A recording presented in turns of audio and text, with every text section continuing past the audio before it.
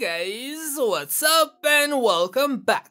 In today's short video, we are gonna check out everything new coming to the game this week, including new paid content and also the return of Undead Siege and everything you can expect in its return. So definitely make sure to watch the full video, and with that being said, here we go. So okay, let's start with Undead Siege, which is just 3 days away from releasing on the 19th of October, and here is what you can expect in the return. So we have a new difficulty level, new teleportation points and isolated, ether crystal camo for newer guns, very nice, and also they have reset the damage leaderboard. Now besides that, everything else is remaining the same, including the free rewards, which is an L if you have them, but a W if you don't. But yeah, they consist of the following in case you don't.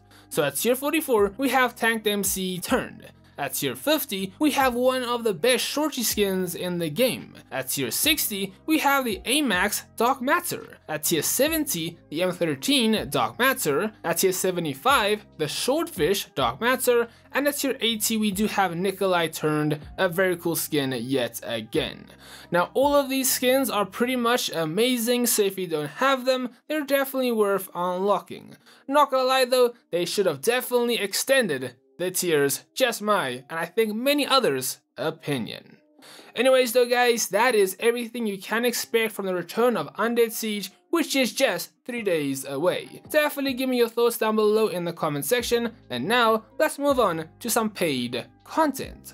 Okay, so today, the Scraper Lucky Box went live, which includes Park Scraper, which I think is quite a nice skin, a version of her, the ICR 1 Skitter, which honestly is very much trash, and the same can be said about the Chicom version as well. The emote is good though in my opinion. Then on the 17th, which is tomorrow, the Air Machina draw returns, which of course includes Alias Roboticus, personally one of my least favorite legendary characters in the game, and also the very nice Alcar 9 Industrial Pulverizer as well. So okay, that returns tomorrow, and that also means over 100,000 people wasted their votes, so yeah.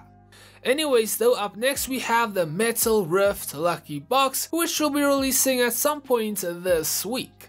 This includes an amazing SVD skin, which has some super cool details. Actually quite a big fan of this skin, as well as the Batty skin for both the KN44 and the HG40. For a fuller epic, it's actually not half bad. Quite nice in my opinion.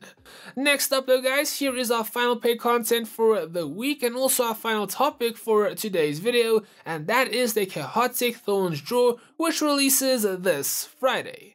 Now this includes the legendary Odin Gripped Chaos, and I don't know about you guys, but I'm not the biggest fan. And we also have the very nice Director Crown of Chaos character. So yeah, cool stuff, and again, this releases on Friday. And now guys, to finish off today's very short video, here is the full showcase of the Chaotic Thorns draw.